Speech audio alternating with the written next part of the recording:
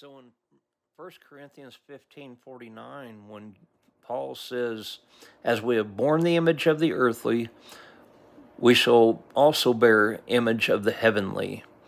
Now this I say, brethren, that flesh and blood cannot inherit the kingdom of God, neither does corruption inherit incorruption. He says, behold, I show you a mystery. We shall not all sleep, but we shall all be changed. We shall all be transformed.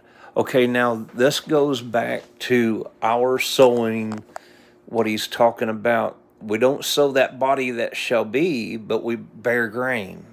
It may chance of wheat or some other grain, but it has to die.